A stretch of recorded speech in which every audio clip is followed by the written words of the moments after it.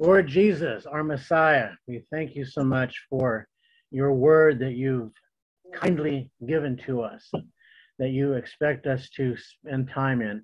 Thank you for your word that changes lives and changes hearts. Thank you for the opportunity to get to know you better. We just thank you for this book, and we've been blessed by it as we go through it. And we just pray that you'd bless this evening, minister to us individually, and just give us your thoughts and your words in Jesus' name. Amen. Amen. So this does wrap up Leviticus, and what happens here in chapter 6 is God reiterates a couple of very important points and then makes his famous contract. This is the contract. Now, they've already promised to obey God's word at the marriage ceremony in Sinai. They've always said, whatever the Lord says, we will do. But we all know that a law doesn't mean anything unless there's accountability, unless there is a consequence. And so as we go through this, we'll see that this chapter in many ways is a prophecy. So chapter 26, you shall make no idols or graven images, neither rear up a standing image, neither shall you set up any image of stone in your land to bow down to it, for I am the Lord your God.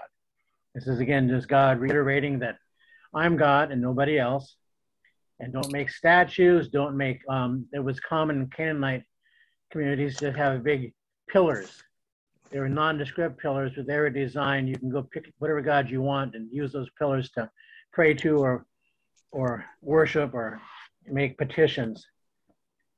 But God is determined that he is your only, put it this way, you are only to be dependent on him and nobody else. In this country here, we have people who, once they stop being dependent on their parents, they go look for other people to be dependent on.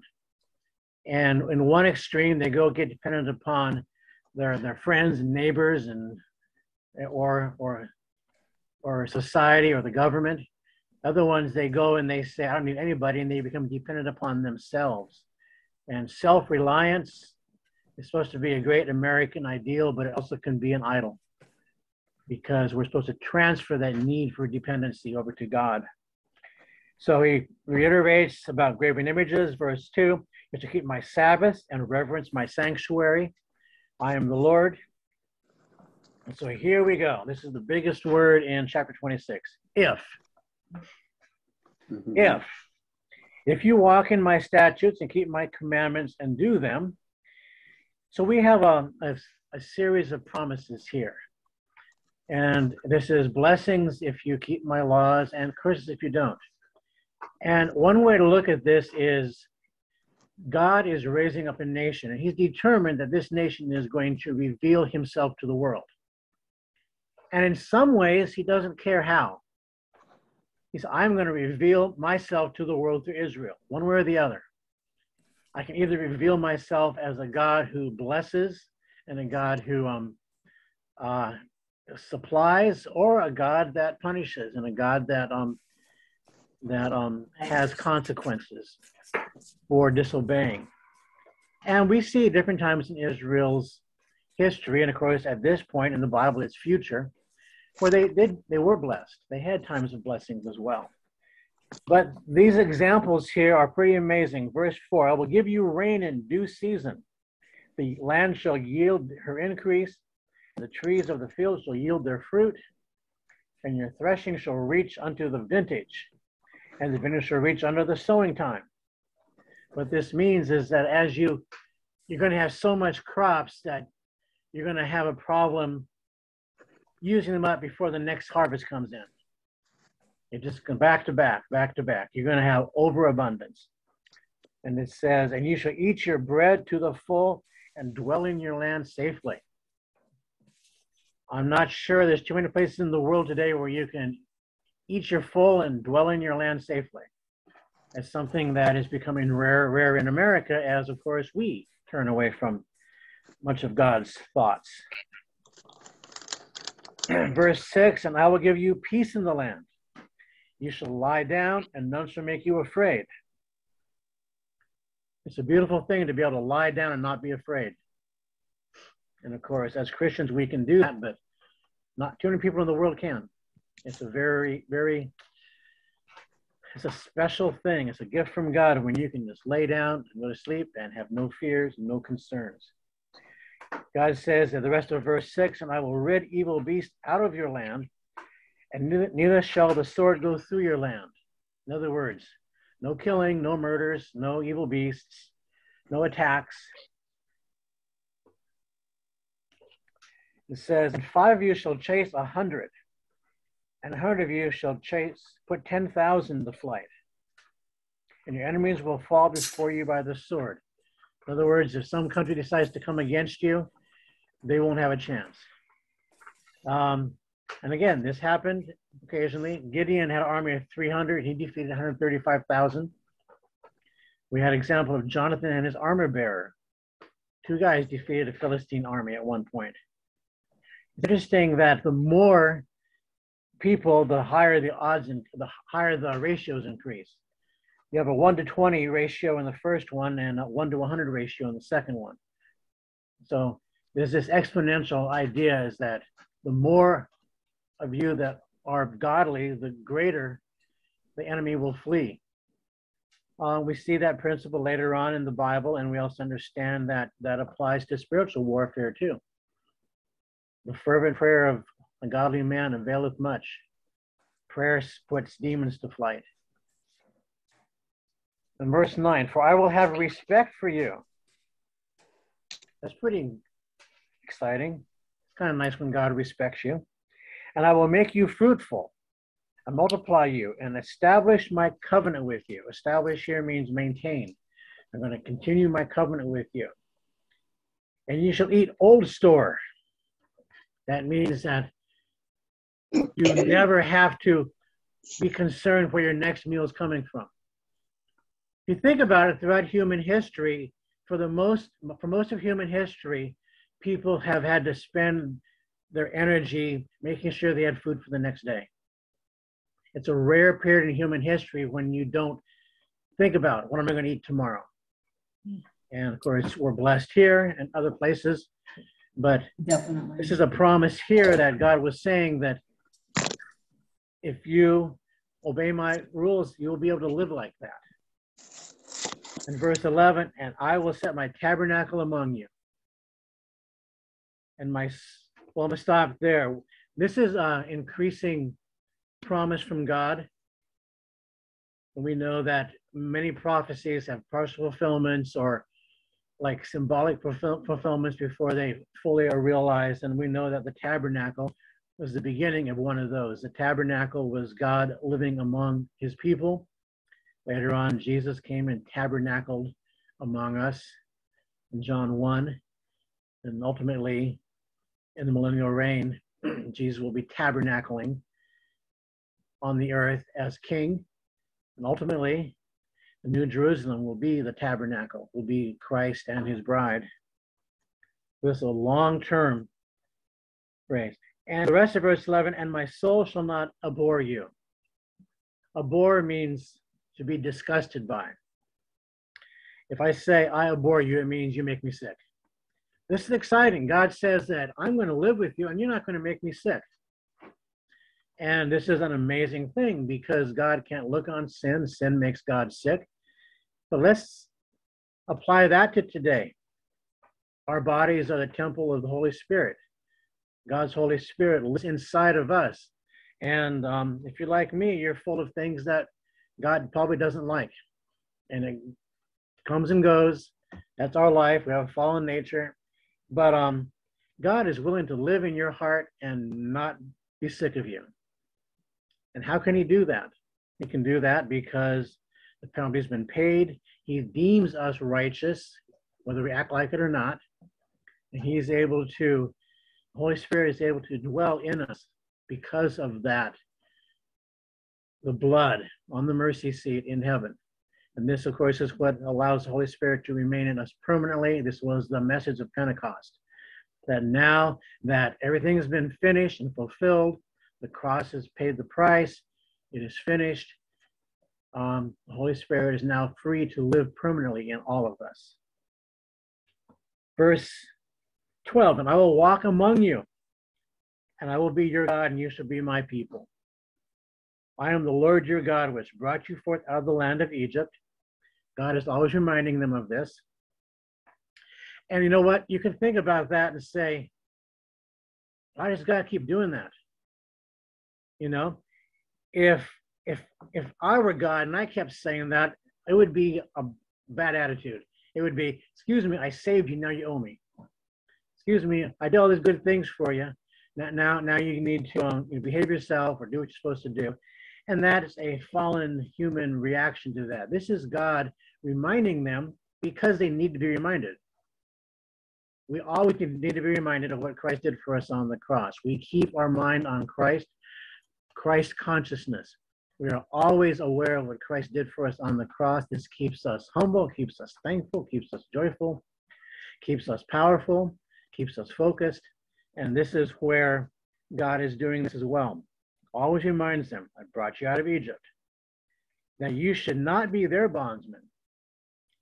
I saved you from Egypt so you wouldn't be a slave to sin. And I have broken the bands of your yoke and made you go upright. Broken the bands has set you free. Almost sounds like New Testament, doesn't it? Okay, verse 14.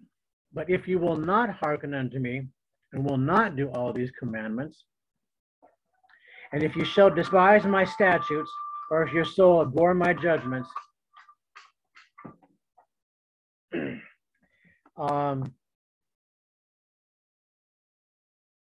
you shall not do all my commandments, or you break my covenant. This is where all the ifs come in. Excuse me. So this is all the ifs. This is conditional. And we know that God has an unconditional promise to Abraham. This is the conditional one. This entire rest of the chapter reads like a contract between king and subjects of that time. A contract where the king is saying, if you do this, I'll do that. And this is what Christ is doing here. He's also reiterating consequences for breaking the marriage vows. And throughout the Old Testament, God accuses Israel of committing adultery. And at the same time, he says, but I can't let you go. I have a right to divorce you, but I can't because I love you. So, if you break my covenant, verse 16, I also will do this unto you. I will even appoint you to terror, to consumption. This is blood diseases, and the burning ague. This is talking about fever that gives you blindness. And shall consume your eyes and cause sorrow of heart, and you shall sow your seed in vain, for your enemies will eat it. When you plant your crops, instead of having bumper crops that you never even fully use, you're going to plant whatever crops you do plant, your enemies are going to get it. And I will set my face against you, and you will be slain before your enemies, that they hate you shall reign over you, and you shall flee when none pursue you. This is a terrifying picture. And we see that has happened, that did happen in the Bible. When you're fleeing, when no one's pursuing you, it means that you have a lot of oppression on you. It could be guilt. And verse 18, and if you will not yet for all this hearken unto me, then I will punish you 7 times more for your sins. So 2 things here. This chapter here is presenting God in a very, very personal way. And these curses here are incremental.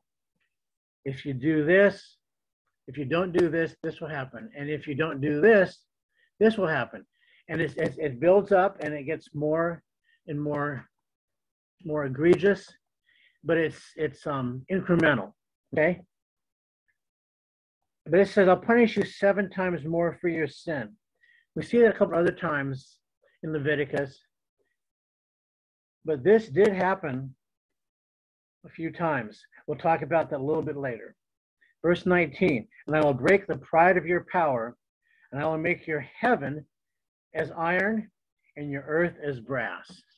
Heaven as iron means that your prayers won't go answered. You may try to reach up into the heaven and it'll be blocked. I won't hear you.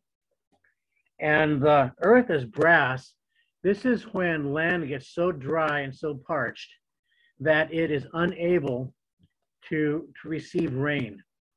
You try to put your shovel in it, you hit it with your shovel, and you can't make a dent in the ground. The ground is like brass. It's impossible to plant your grain at that point. It says, and your strength shall be spent in vain, for your land will not yield its increase. Neither shall the trees of the land yield their fruits. So this is an incremental thing. Verse 21, and if you walk contrary to me, will not hearken to me, I will bring 7 times more plagues upon you according to your sins. So God at each step in this case is trying to get them to turn back to him. And if you don't turn back to me, then I'm going to have to up the ante. I'm going to have to make it worse. I'd like to point out, this is the law. This is the law, and it's conditional. If you do all the right things, God blesses you. If you don't do the right things, God's going to curse you. This is the law that they requested. This is, if you go all the way back, they said, we don't want to hear from God directly. We want to hear from Moses instead. At which point, God had to give Moses rules and standards. Remember, the law is perfect, but the law also kills. The law is God's standards. Let's continue on, verse 22. I will also send wild beasts among you, which shall rob you of your children, and destroy your cattle, and make you few in number, and your highways shall be desolate. This is, again, incremental. If you remember, back in the blessing part, the wild beasts would be removed. Fear would be gone. And verse 23, it up another level. And if you will not be reformed by me, by these things, and continue to walk contrary to me, then I will walk contrary unto you, and will punish you 7 times, yet 7 times for your sin. So we have incremental. We're going through crops and starvation, animals attacking, death, murder. 25, and I will bring a sword upon you that shall avenge the quarrel of my covenant. At this point, God is saying it's time for vengeance. You have quarreled with my covenant. You're not obeying my covenant. So I'm going to bring a sword. And when you are gathered together within your cities, in other words, after an invading army comes along and attacks you, you're going to be running into your cities for cover, and then I'm going to send a pestilence among you. This is disease and sickness, and you'll be delivered to the hand of your enemy. At this point, you're going to be taken away. We've seen this happen to Israel. We saw it happen in Israel and Judah. We saw it happen in Israel at the time of Christ. And we have promises that when Israel was returned the second time, it'll never happen again. But let me continue on here before we get to the 7 idea. Verse 26, and when I have broken the staff of your bread, 10 women shall bake your bread in one oven, and they shall deliver you your bread again by weight. You shall eat and not be satisfied. This says that when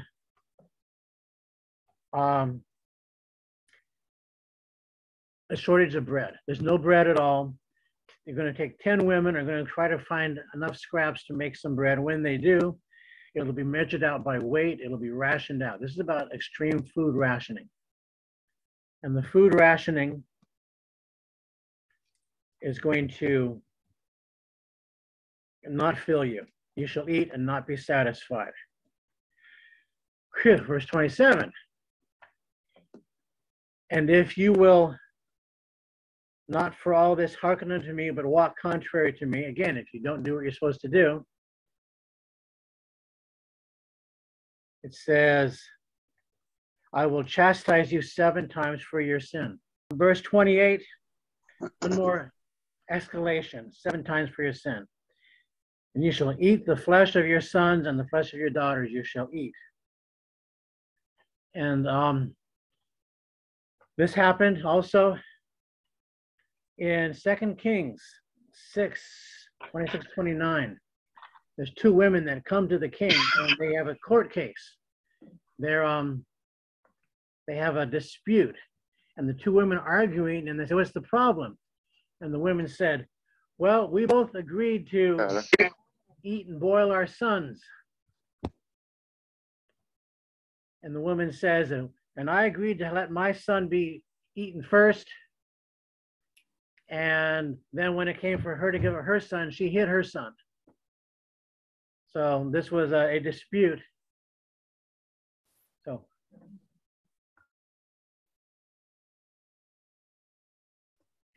So we know that happened. We also know from Josephus that in the siege of Jerusalem by Rome, there was also cannibalism there. A situation where there's no food, and the people are forced to eat their kids or eat others. And I will destroy, verse 3, your high places, cut down your images, cast your carcasses upon the carcass of your idols, and my soul shall abhor you. My soul shall be disgusted by you. And I will lay your cities waste and bring your sanctuaries into desolation, and I will not smell the savor of your sweet odors. So I'm talking about this in terms of stepwise escalation. Okay? And in this escalation, this entire contract is what Moses is giving them now. Later on, at the end of Deuteronomy 27 and 28, Moses reiterates, actually, most of Deuteronomy is Moses reiterating the law before they go into the promised land. Right now, they think they're getting ready to go in. They're not aware that they have another 40-year wait. But as they're in Deuteronomy, he presents the same law and same principles, but the Deuteronomy, when he's reiterating this contract, this is the one they agree to before they go to the promised land, it's not incremental. It is just a list of what will happen if you disobey. And there's no sense there of levels, okay? I'm just pointing that out because that's a distinction a lot of the rabbis make. They like to say that the Leviticus one, in a sense, is more personal. The one in Deuteronomy is more like a legal contract. The 7th thing here. There was, we know that when the southern kingdom was captured by Babylon, prior to the capture, Jeremiah kept prophesying that in 70 years, God's going to let you come home. But after the capture in the book of Ezekiel, Ezekiel starts saying that God, the punishment is 430 years. Remember, he lies on one side and the other side, and they add up to 430 years. And this is a 430-year punishment. And so it's interesting, you have a conflict between the 70 and the 430.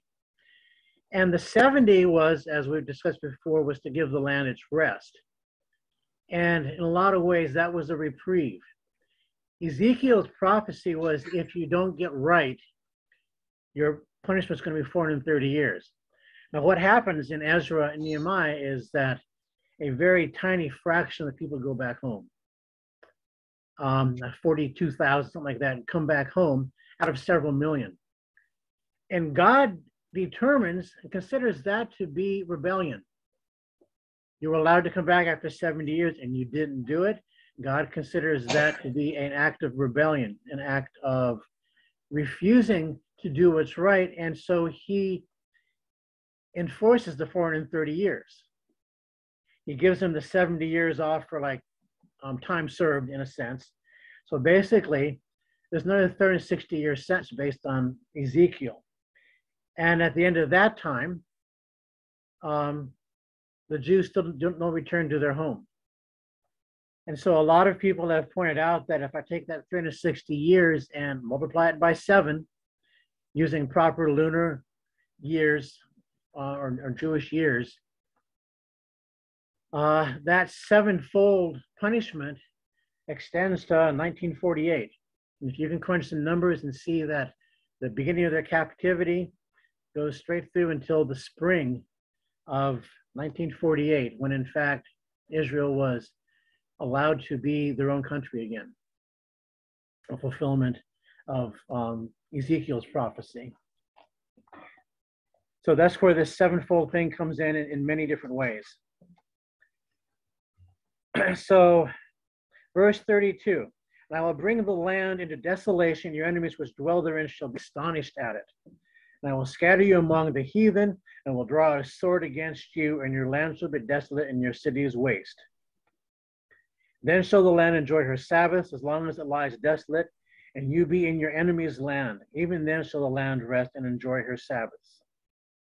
And of course, we saw that happen once, and then we saw after Rome, and we're in the middle of it right now. Right now, the Jewish people have been dispersed throughout the world. We see the beginnings of their restoration.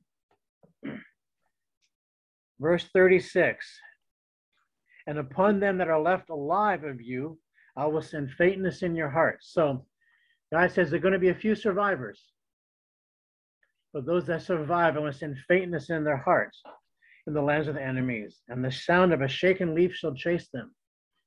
And again, you know, most places in the world, a Jewish family doesn't feel real safe. And it's getting worse. This is not to say that God endorses any type of anti-Semitism at all. It is our job as Christians to love the Jews, represent the Messiah, and even make them a little bit jealous. But to present love, show God's love for them, because the message of the Bible is that God has an amazing plan for the Jewish people. And if we in any way try to undermine that, we are joining the ranks of Satan, who is the hater of Israel, the one that hates the Jewish people. And we never want to be part of his camp. It says, the sound of a shaking leaf will chase them. They shall flee as fleeing from a sword, and they'll fall when no one pursues. They'll fall one upon another as if it were before a sword when no one pursues. And it shall have no power to stand before their enemies. You shall perish among the heathen. The land of your enemies shall eat you up. And they that are left of you shall pine away. Pine away means to weep. In their iniquity, in your enemies' lands, and also in the iniquities of their fathers shall they pine away with them.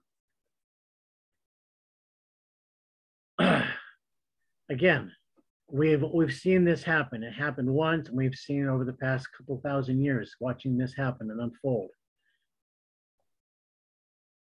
This is something that God has allowed to happen because he keeps his promises.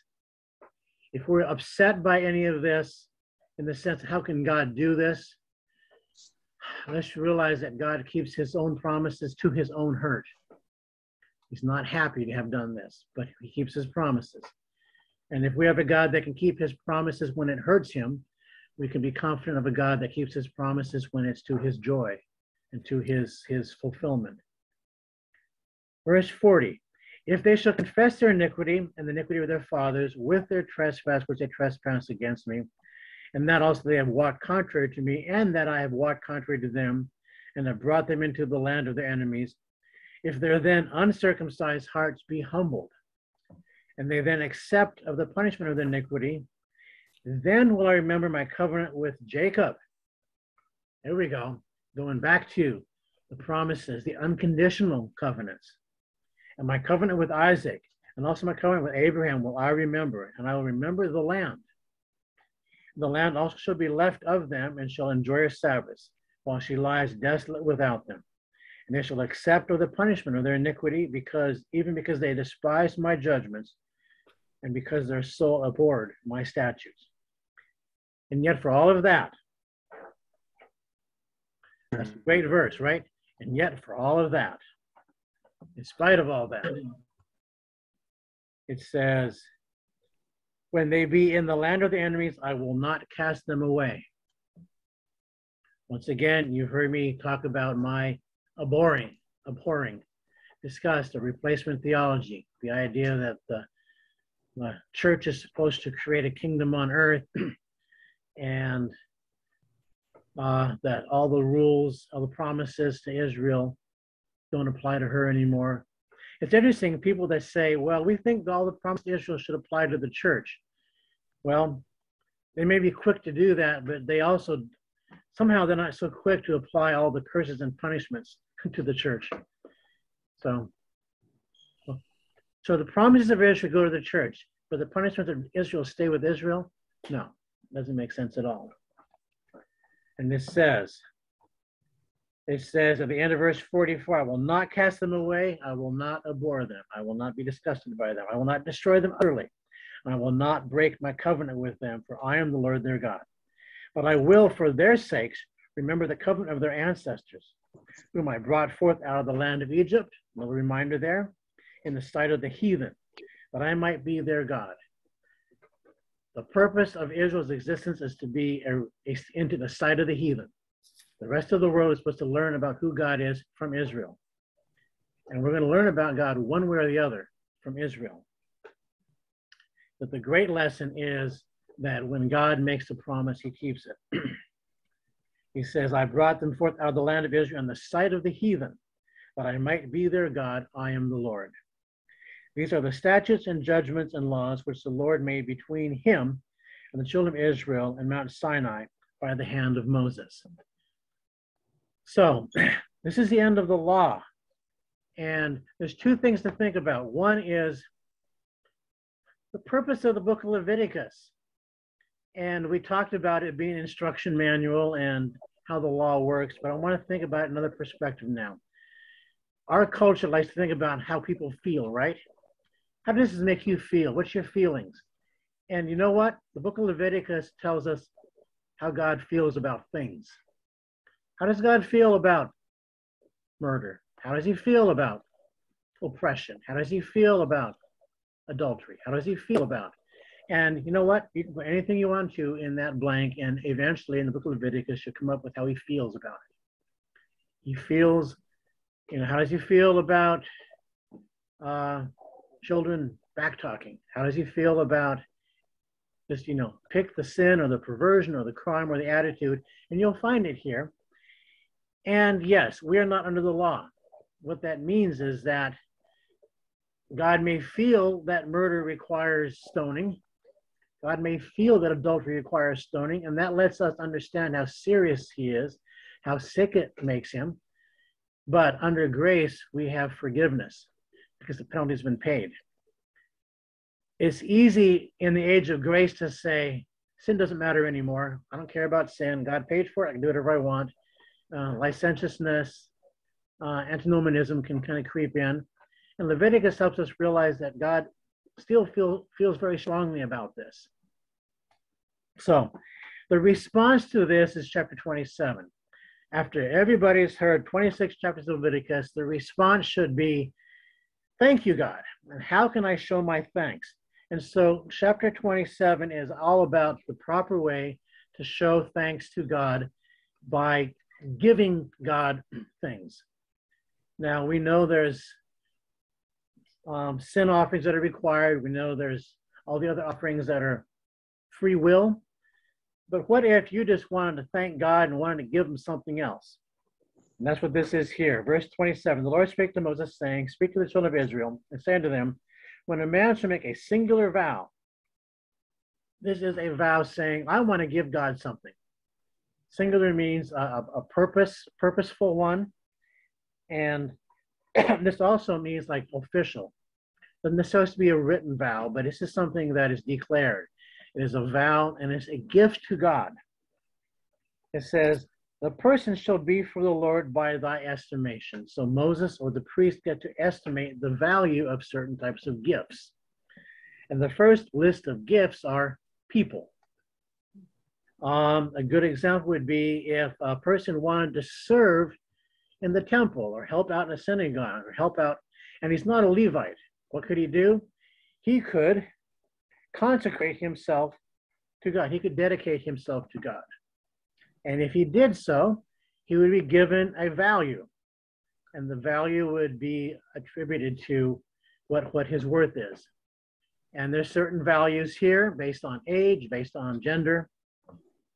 And it says, if your estimations would be of the male from 20 years old, from 20 to 60, so it'll be 50 shekels of silver, based on whatever the sanctuary shekel is at the time.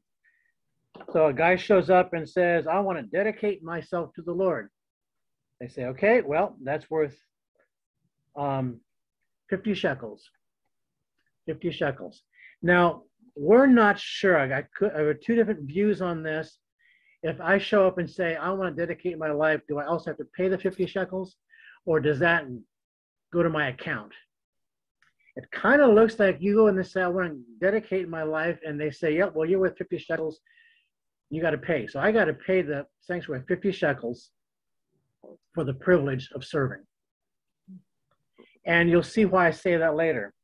If you're a female between the same ages, it's 30 shekels. If from 5 to 20, it's 20 shekels for a boy and 10 shekels for a girl. If you're between a month old and 5, then it's 5 shekels for a male, or 3 shekels for a female, and 60 and above. 60 and above is 15 for men and 10 for women. So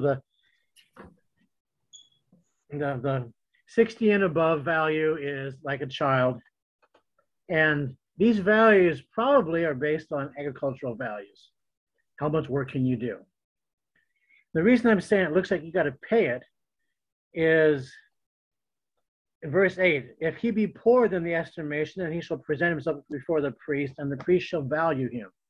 So if I can't pay the price, then the price can be determined based on my poverty. So what does this mean? This means that I can dedicate my life. And this is dedication.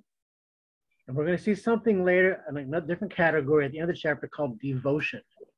The dedication here is a price. Now, the thing that happens is that a person can dedicate somebody else. That kind of sounds wrong, but in this case here, a parent could dedicate a child. We know that, for example, Samuel's mother brought him in and dedicated him to the Lord. And so dedication here is something that a person can do. Now, dedication is not permanent. It sounds strange at first. A dedication is, I want to dedicate myself to the Lord. And in fact, a person could do that, do it for a couple of years, do it for 10 years, and at some point, he can pay this price and redeem himself back. And we'll see this later with other articles of dedication. Verse 9, if it be a beast, whereof men bring offering to the Lord, all that any man giveth of such to the Lord shall be holy. So I can say, I want to dedicate my dog, I want to dedicate my cow, my sheep. It could be an animal that is clean, which could be used for an offering. Or I could dedicate this animal to the temple. And the temple can sell the animal and use the money.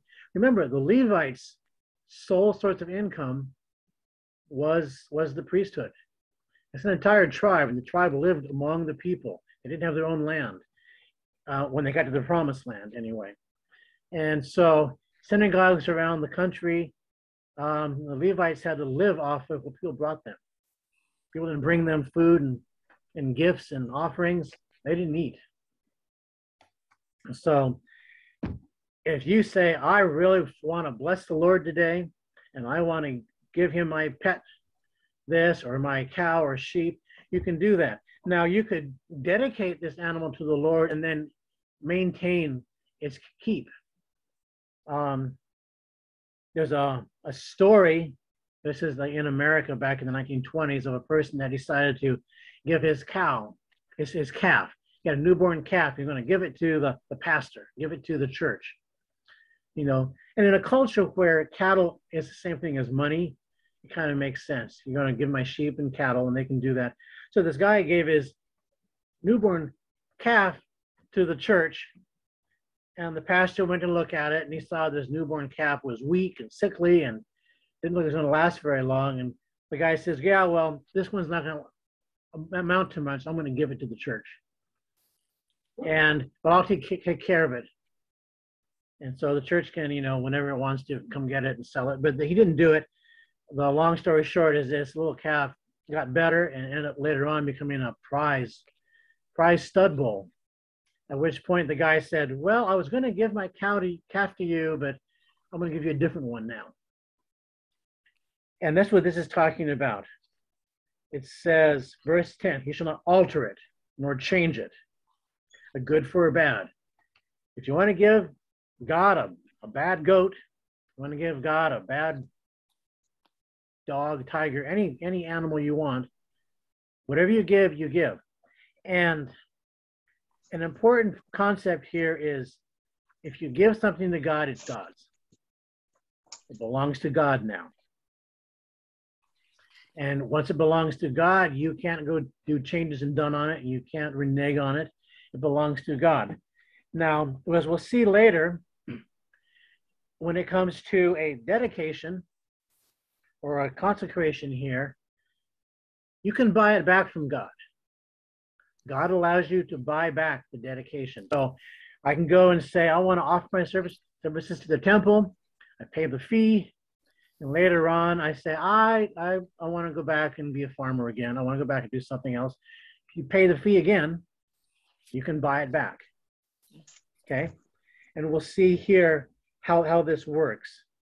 Verse 11, if it be any unclean beast, of which they do not offer a sacrifice to the Lord, he shall present the beast before the priest. So you want to offer your turtle, not turtle dove, just turtle, or you have a new paca or tiger, whatever you want. You want to bring a goldfish, you can bring something, but if it's not something that can be used as an offering, you bring it to the priest. The priest shall value it, whether it's good or bad, and however thou valuest it throughout the priest, so shall it be. The priest decides how much it's worth. You pay it and say, well, again, this is not an attempt to try to make some money. This is me saying, I'm so thankful for God, I want to give him something. And so when you give him something, you give him something and you pay the value for it, and it is a sacrifice. Remember how David was very offended at the idea of someone giving him the threshing floor to make the offering. He says, I'm not going to give God something that doesn't cost me anything. So when we give God something, free will offering, God wants us to do it freely and joyfully. But when we do it, it means so much more when it costs us something. And this is setting this principle here. It says, so you want to bring an animal that's not clean, that's fine. The priest is going to value it. Verse 13, here's where the redeeming part comes in. If he will at all redeem it, then he shall add a fifth part unto the estimation. So if I bring in my pet pig and say, I want to dedicate this, and they take it, and I changed my mind. Before they sell it to some foreigners or do something to whatever they want to do to raise money for the temple, I said, I want it back. Well, I just paid my 100 shekels that it was valued at. If I want it back, I pay 120. I can pay a fifth above to get it back. And we'll see that principle throughout later on, the redeeming it. So the point here is that redeeming something is always an option. If your gift was an unclean animal, it's going to cost you more. Okay, verse 14, when a man shall sanctify his house to be holy unto the Lord, the priest shall estimate it, whether it's good or bad, and whatever the price he estimates, it shall stand. And if he that sanctifies it will redeem his house, he'll add a fifth part to that. So you call the priest, I want to dedicate my house to the Lord. If you do that, you pay the price the priest declares, and it belongs to God. People will say, I want to dedicate my house to the Lord. If they really mean it in this biblical sense or take the word of value, it belongs to God. And if you want to live in that house, you better start paying him rent. I want to dedicate my business to God. That's a beautiful thing to do. And there's nothing wrong with saying, I want God to bless my business. I want to use this business for his glory. But if I really use that word dedicate in this biblical sense, it means that I'm giving this business to God. If I really mean that, it means 100% of the profits are going to be going to God. So I'm not saying that you can't want to dedicate you dedicate your child means belongs to God. Dedication is very serious in this context. Now, I'm not going to get upset if someone's, I want to dedicate my house to God and they still retain title. We're not talking about technicalities here, but in this context here, if I'm going to dedicate it to God, it's his. If I want it back, I'm going to pay 20% more to get it back. I'm just thinking, when we give something to God, this is why the Bible kind of warns us about making vows, because God's going to take you at your word when you do that. He says, if the person that sanctifies his house, verse 15, wants to redeem it, he'll add a fifth part of his money, and it shall be his. Okay, verse 16, if a man shall sanctify unto the Lord some part of his field of a possession, and the estimation shall be according to the seed thereof, 1 measure of barley seed shall be valued at 50 shekels of silver. So you want to sanctify some of your crops, that's fine. And you give them, you're going to, again, it's a gift, it's going to cost you. Okay, verse 17. Now here's the catch. If you sanctify his field, you say, I want to give my land. From the year of Jubilee, according to the estimation, it shall stand. Remember the last chapter? Who owns the land? God does. I can't exactly give God my land because he already owns it. Okay? I can't give God my land. But if you want to go through this process, you can. If you want to estimate the value of the land based on how many years left until the Jubilee, you can do that. So, okay, I'm going to give God my land. Well, no, I can't give God my land, but I'm going to give him some rental money anyway. It says, if he sanctifies his field after the Jubilee, then the priest shall reckon unto him the money according to the years that remain. Even under the year of the Jubilee, it shall be abated from that estimation. So you estimate the value of the land, and the closer it is to the next Jubilee, the less the value is going to be. So what's really happening here is, I want to give God something. I want to give him a gift. I want to give him some money, but I can't give him something that already belongs to him. But I can still give him the value of the land that's left for the current Jubilee period and the estimation. So in a lot of ways, it's saying, I want to give God some money, and here's some things I have that perhaps can be used to raise some money for God, and I'm going to give the value of that.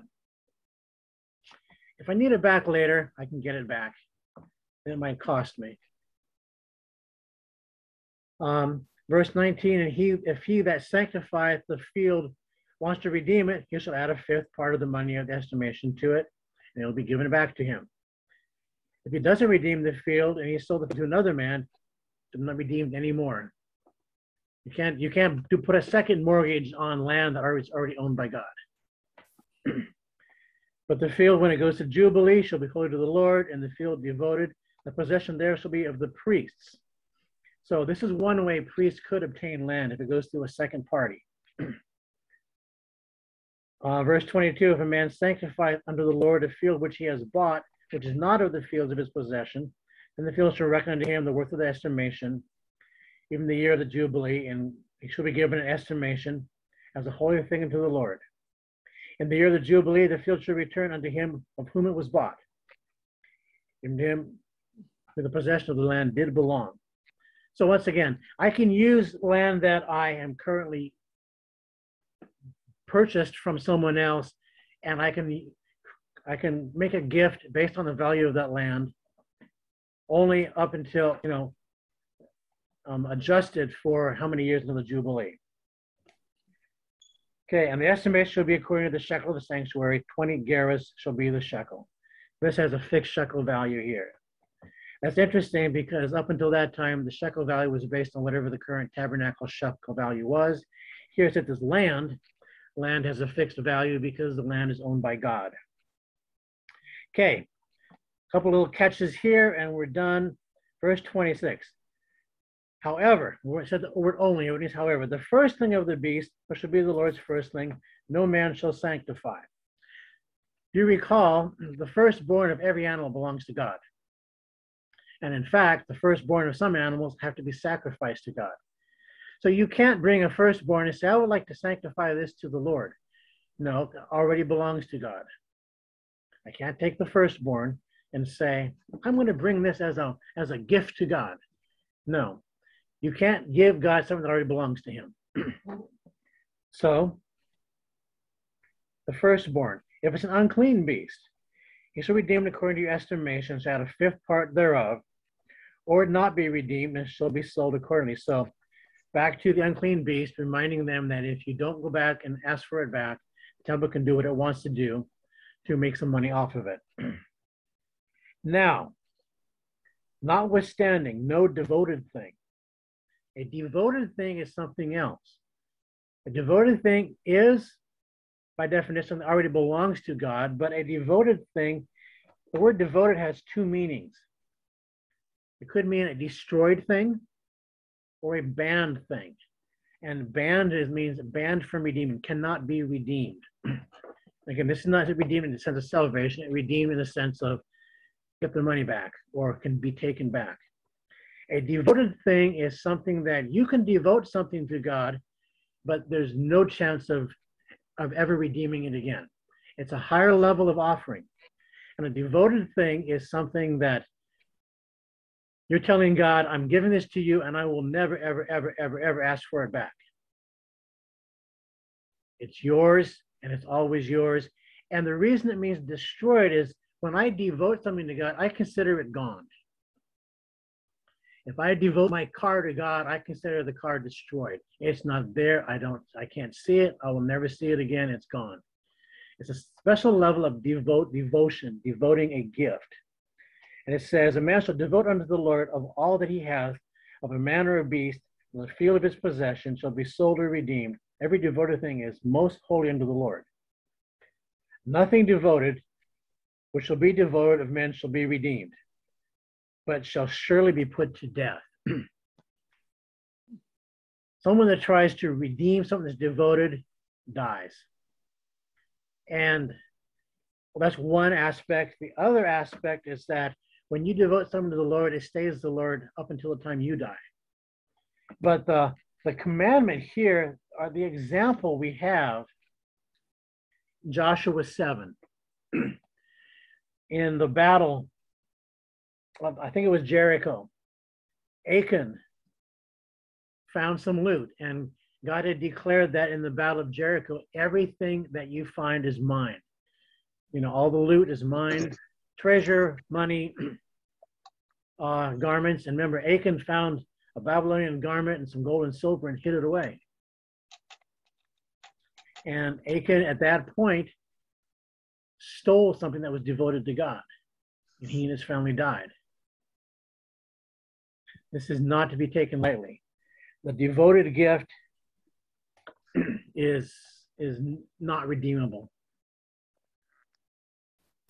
Verse 30, and all the tithe of the land, or the seed of the land, or the fruit of the tree is the Lord, that is holy unto the Lord. Once again, I can't walk to the priest and say, I'm going to give 10% of my income to the temple today. This is my consecration. This is my dedication. If you did, the priest would say, oh, you mean above and beyond your initial 10%, right? In other words, you must be offering 20%. I can't give my tithe to God as an offering because it already belongs to him. Same principle as the land. 10% already belongs to God. I can't say, hey, look, God, I'm giving you my tithe out of a grateful, thankful heart. Thank you so much. I want to bless you with this special offering. God says, you can't give me something already mine. Just reminding him of that. However, 31, if a man will at all redeem anything of his tithe, he shall add therefore a fifth part thereto. This is very strange. This is often used to say, some people, if I forgot to tithe the last month, well, now this month I owe a tithe plus 20%. I don't ever want to get caught up in that type of legalistic thinking beyond a certain point. The idea here is I can borrow against my tithe, but I'm going to owe more later. Now, once again, tithing is a big issue with some people. Tithing is in the law. We're not in the law. And once again, the whole purpose of Leviticus here is to show those of us who are under the law that we have been set free from the law. However, the law has been fulfilled. We are now free to keep the law. As God leads us, we're free to have the power and resources to keep the law. And the law, and of course, tithing is something that was before the law. Tithing is something that Jesus told the Pharisees they should continue to do. Tithing, if someone says, tithing is the law and we don't have to do it, I'll say, you're right, you don't have to. It's a privilege. If you want to take advantage of the blessings tithing gives you, you're welcome to do it. It's not under the law. And the reason it's not under the law is because the Bible doesn't say if I don't tithe, I'm going to go to hell. Tithing is not going to send me to hell, therefore it's not the law. People think of the law in too crazy a way. We are called to holiness, though. So, to finish this up, 32, concerning the tithing of the herd or the flock, even whoever shall pass us under the rod, the tenth shall be holy to the Lord. This defines a tithe as a tenth. He shall not search whether it be good or bad, neither shall he change it. If he shall change it both, then both he and the change thereof shall be holy and not be redeemed. Don't do switch and bait on God when it comes to tithing. If you have a bad low tithe, pay the low tithe. You know, if you only made minimum wage, pay the minimum wage tithe. And these are the commandments which the Lord commanded Moses for the children of the Israel in Mount Sinai. To wrap up Leviticus, I want to turn to Titus chapter 2. I'll read this, and hopefully Leviticus is something that has given us a good insight into who God is. So,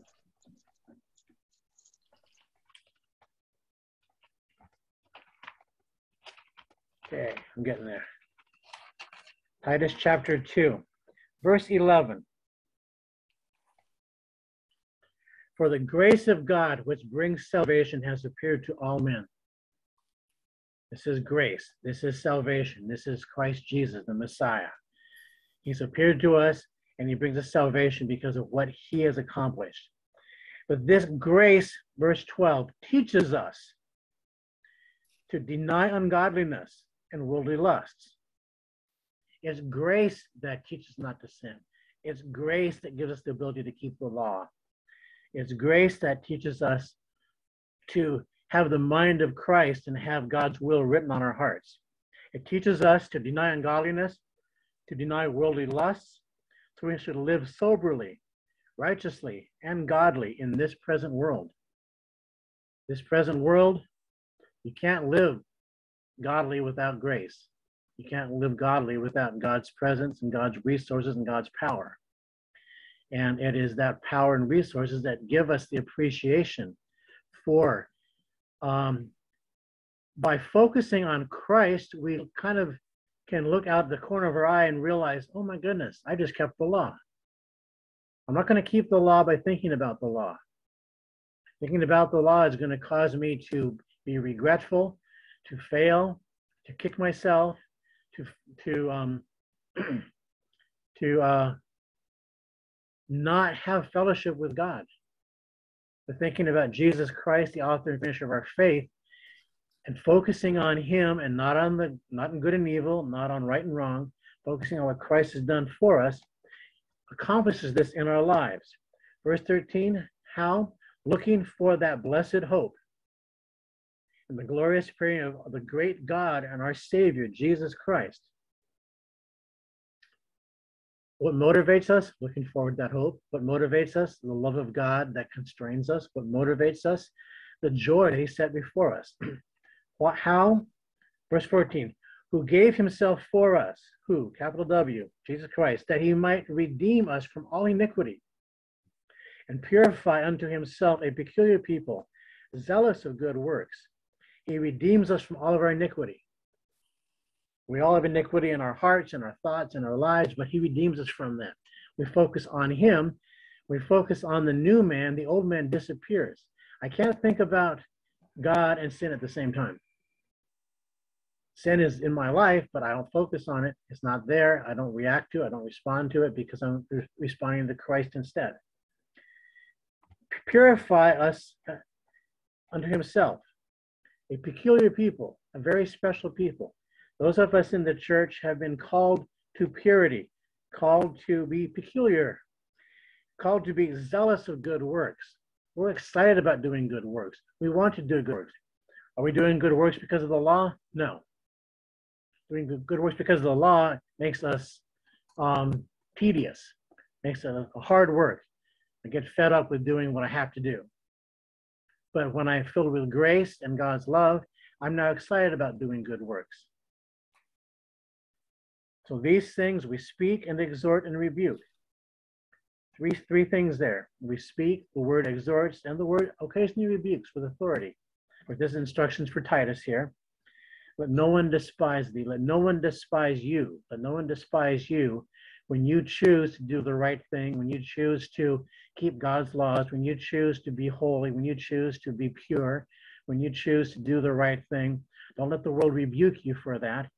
And just rejoice that you've been given the power and the resources to accomplish that which the law could not do by itself. And this is something we can be ever thankful for and cause us to want to give offerings and give devotions and consecrations to God as we daily give our lives to him. Let's pray. Lord Jesus, thank you for this wonderful, wonderful book, the Bible, this wonderful book, Leviticus, this wonderful book which contains your heart. God bless us in this coming week. We just thank you and praise you for this time. In Jesus' name we pray. Amen.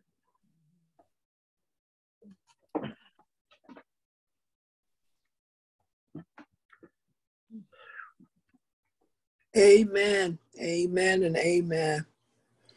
It's the way to start off a new year. Thanks so much, Janice. Yes, this is how we do it. Thank you. Yes. Well, God bless everyone. I'll see you next week. Okay, Janice. Take care. All right. God bless. Bye-bye. Good night. Good night. I'm glad you brought up Hannah. I was going to ask you if that would include someone like Hannah and Samuel. Mm-hmm. Yeah. Yeah. Never thought about that you would have to like pay a price for her dedicating and like I said, that's done. I mean, some people think that if I dedicate, they'd pay me, but that means it's a wash. It's no longer a gift anymore. And the fact that the priest could set an alternate price if I couldn't afford something, you know, of course, that's just beautiful because it means anybody can participate. Anybody is welcome. You don't just have to be a Levite to serve God. And I even think you really have to think about it. Do I really want to do this since I have to pay to do it? Because again, it's supposed to be because I am just so overwhelmed with Thanksgiving. I want to do something for God. Yeah. That's supposed to be it. Because she had already planned on, dedicating Samuel. So, she was giving up, letting them take her son up, at that whatever age it was. Well, let's think about this, though. She probably wouldn't have paid anything because he was a firstborn. Oh, okay. But her promise was, if you give me a firstborn, I'll have him be raised up in the temple. So I forget if I don't. Someone has to remind me whether Samuel was a Levite, of the tribe of Levi. I can't picture right now. So that would be a difference there. If he was not, then he was brought in. That makes sense. I just want to say thank you. It was excellent.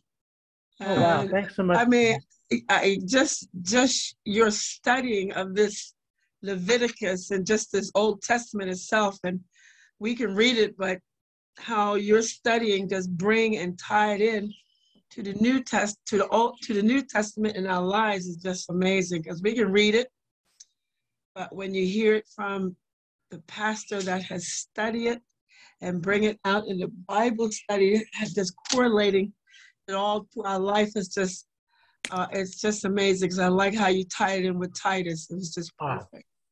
Yeah. So thank you so I had much to for find your some- studying. Okay, thank you so much, Denise. You're so sweet. Yeah, thank you. I think You it's go, great that you're Valerie. using your talents for this. Oh, thanks. Yep. So I'm excited to see Sue. See the gay? That's Sue Rodney over there. Oh, where? Jeez, there's Here? there's Dave in all his glory. Not quite. See him. So, yeah, you're muted right now, Sue. If you can figure out how to unmute Hi yourself. there. Oh, hi there. Hi. Yeah, I see you. Yeah, we visited them last Thursday, Oh, wonderful to see you. and we showed them the link to get on the phone so she could listen in. Oh, great. Oh, Hi. now you got to tell her to unmute it. Yeah, Wow. that's fine. Wonderful. Aw. You're doing well. She's trying.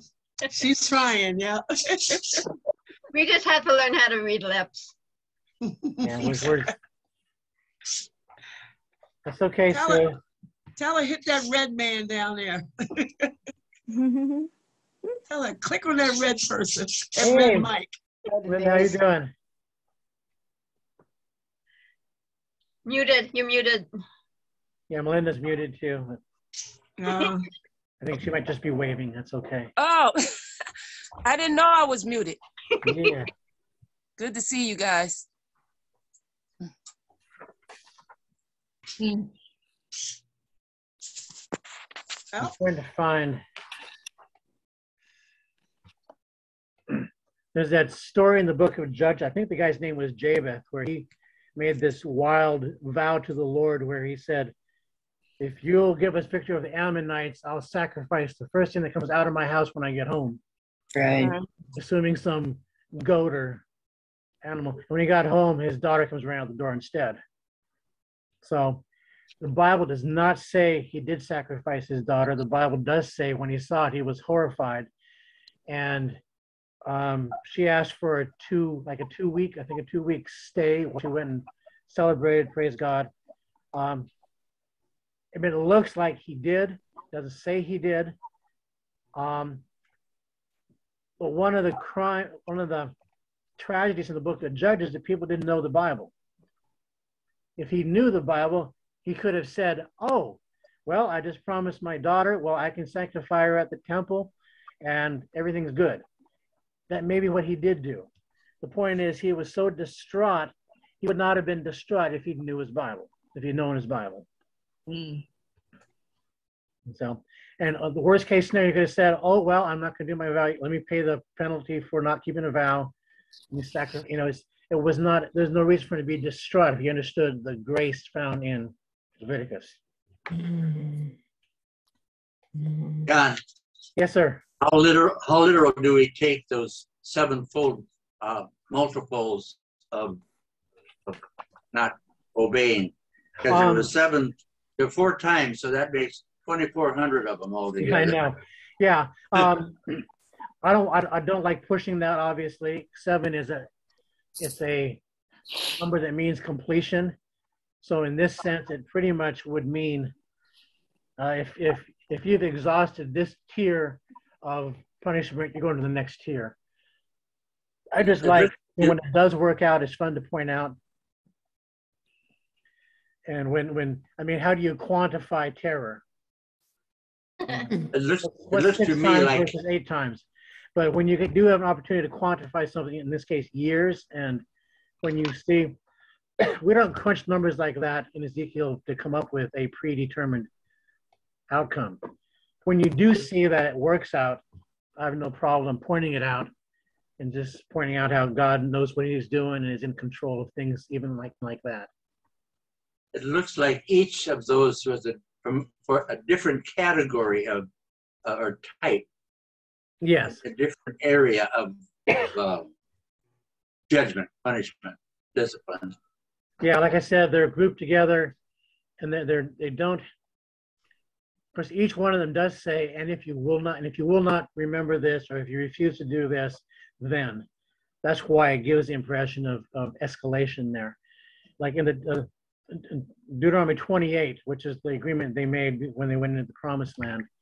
That's the one that's much more well known, and that's often considered the Palestinian covenant.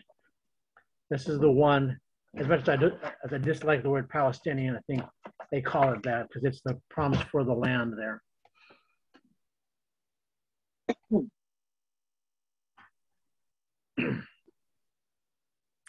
So I hope everyone's just blessed that we made it through Leviticus. I can't say we did it so fast. Well, Usually Leviticus takes a while to get through, and it just seems like it's already done. I can't believe it. well, it's been a few But months. it's been very interesting. I Yeah, think this is the first time I've really been through it, as a I've study. read it many times, but I like the adaptation to And now. obviously, you can take entire semesters on this. You can what I do here, what I enjoy doing is, it is verse by verse, but it's an overview. And trying to put it in context with the rest of the Bible. And something, you try to read commentaries on the Bible, and they always run into a roadblock when it comes to the finished work and finding Christ in those commentaries. Well, I prefer to study the word rather than study commentaries. Yeah, I agree. Like you've done this. Because the word's supposed to, the word is its own commentary. I mean, It the speaks for commentary on the Old Testament is Stephen's speech. Stephen gives a speech to the Sanhedrin before they stone him, and he gives an entire overview of the Old Testament, history of Israel. I mean, if you want a commentary on the Bible, I'd rather go to the Bible for the It's commentary. right there. Yeah. Are we going to go into Numbers now? Hopefully. You know what? What I'm going to do is I am going to take a break. I'm going to go into Hebrews. Oh, And I know cool. Dad mentioned that to me, but No. we're going to have a little, Oh, palate cleanser in the middle of our wonderful. Cool. here. I like that. There's a lot of studies on Hebrews.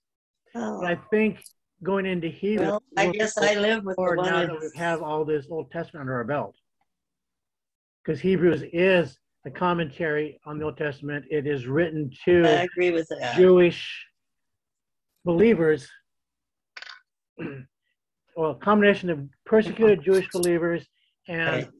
Jewish intelligentsia.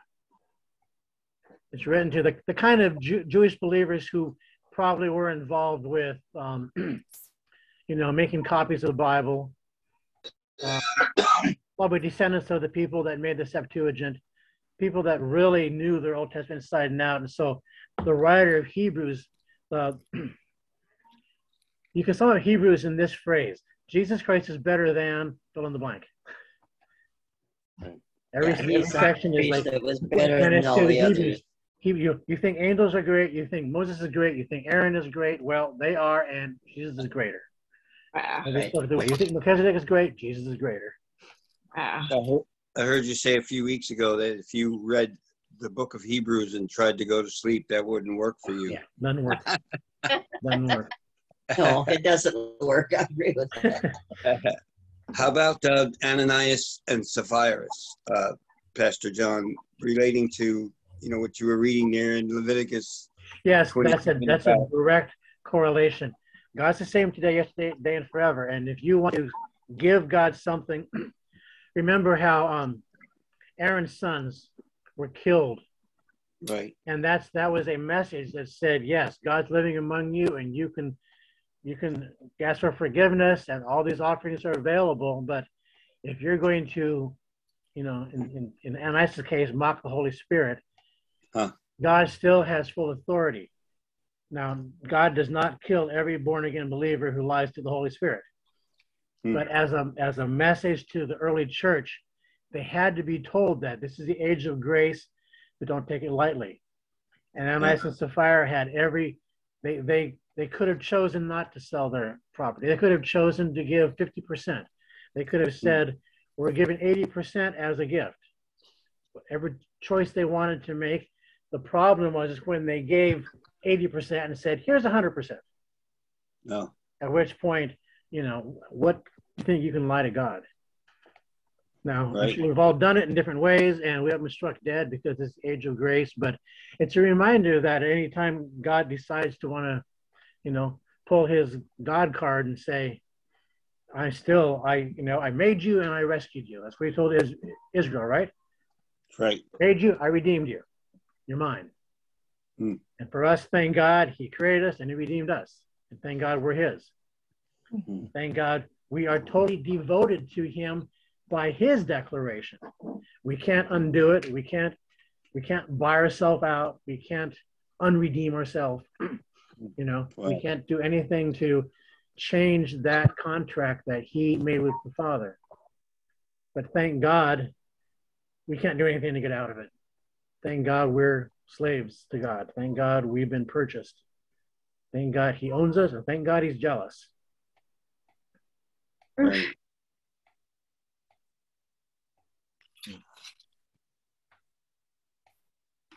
Overwhelming.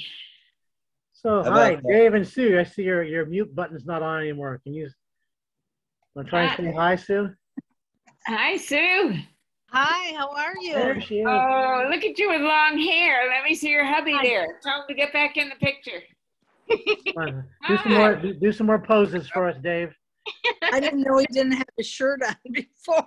Oh, he knew it. It's so good to see you. David Good. knew. He knew exactly what he was doing. I've tried to call you, but you changed your phone number, huh? Yeah, we don't have we just have our cell phone. We don't have our landline. Gail, I'll text you their cell phone. If that's okay, Sue. Wonderful. Thank you. It's so good to see you. I've thought about you so many times. Oh, thank you. Thank you. We were just so Missed you. happy. We visited them last Thursday. We're just so happy that they were doing well. They're in a very, very nice place, secure place, healthy place. Great. They're doing well, and they're being watched over. God's just really answered all their prayers and Wonderful. brought them Wow. into a large place. Yeah, Sarah was finally diagnosed with COVID. All three of them have had it, but she's still got it. But she's getting better. Wow. Excellent. Yeah, but she was really sick. Wow. Yeah. I remember your pictures. Oh, fun. God bless you. Denise, it's nice to see you in picture today. Uh-huh. Is this your mom, John? Oh, yes, that's my mom there. Brother may say it was my mom. Oh, And hi. my dad, you might be able to hear him out of earshot if he's still around, unless he had to leave. I'm out of the picture. Oh. Okay. Okay, let's see you He's the without one your that's been shirt on. talking. Denise, I don't think you heard me, but it's nice you showed your picture today. Oh, really? Yes. Sometimes, I see Nords every once in a while, but it's nice to see you. Thanks for the card. Okay. Wonderful. Wonderful. Happy New Year. Thank you. Happy New Year to all of you. Mm-hmm. I didn't think you were going to have a husband this year. This is a miracle to see him looking so well. Yes. Yes. Oh, yeah. Thanks be to God. Amen. Amen. Wow. Well, again, it's been an exciting Doug. ride here. We'll go and start with the Hebrews next Monday. You're not going to take a week off. Aren't you going to take a week or two to rest up? Going into Hebrews is a rest. Okay. Going to Numbers would be extra work. Going to Hebrew is going to be a breath of fresh air. Wanted him to work. Okay. Yeah, I've taught Hebrews a couple times. So, but it's like anything else in the Bible. When you teach it, again, you always wonder. You say, "I never saw that before." Yeah. Uh-huh. I'll do something new. Amen. Let's go ahead and close in a prayer, just so I can see her face. Denise, you want to pray for us? After you unmute yourself.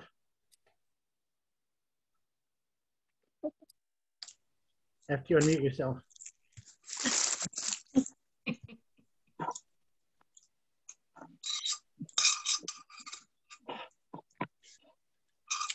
Okay, I'm unmuted. All right. Okay, sis, go ahead. Well, thank you, Lord, for this time in Leviticus with Pastor John. And just making your word fresh and alive to our spirit. Thank you, Lord. I pray for everyone that's online that comes and join this meeting or this Bible studies, that you would bless them tremendously. And may this 2022 be a joyful year. Happy is a choice. Joyful is something we just ask God just to fill us with his joy. So we just waiting till the next time to hear from Hebrews, to hear about Hebrews and what God has in that from Pastor John. Bless everyone's night and just keep us all safe. Bless our family. Bless everyone's health and just heal Dave and Sue's daughter. Just touch her, Lord, and just raise her up, Lord. We just thank you and we just praise you for all things. And we're looking forward to a very challenging but a anticipating year, a rewarding year. And we pray for our government, Lord, that you would just step in, Lord, and just change the hearts, Lord. Just change the hearts, Lord. That they would change to hear you and to bring about your goal and your plan, no matter how long it might be. But we just thank you and give you the glory. In Jesus' name, amen. Amen. Amen. Thank See you all next time.